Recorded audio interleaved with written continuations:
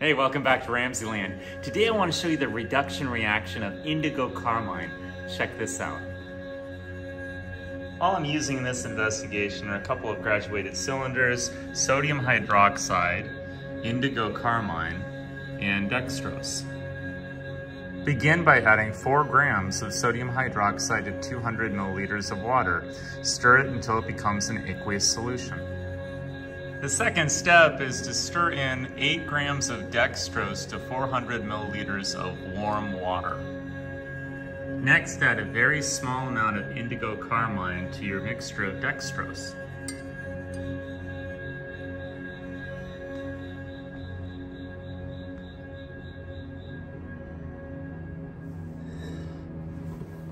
Okay, now you're ready to add the 2 solutions. So I'm going to pour in my aqueous solution of sodium hydroxide,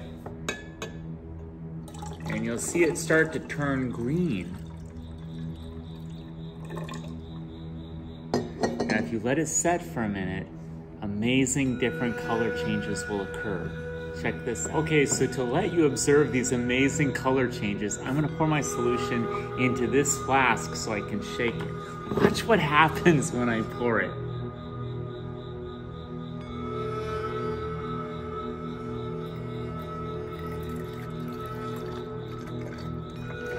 It's changing color again. Look at that.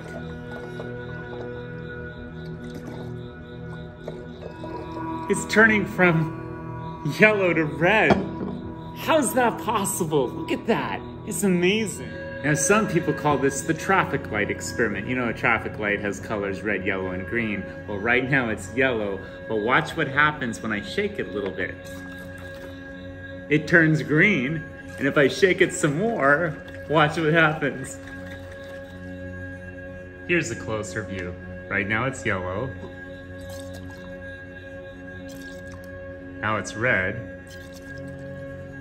If I shake it some more, it goes from red to green.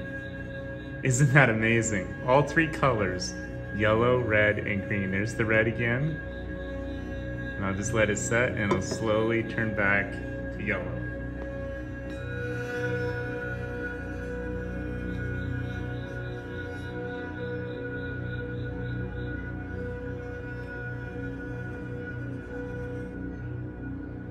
So this is an oxidation reduction reaction. So through electron transfer, the color changes. So right now the dextrose, which is the sugar in the solution, has reduced the indigo carmine to this yellow color. But when I shake it, the oxygen in the top part of the flask oxidizes the indigo carmine and slowly changes its color to red.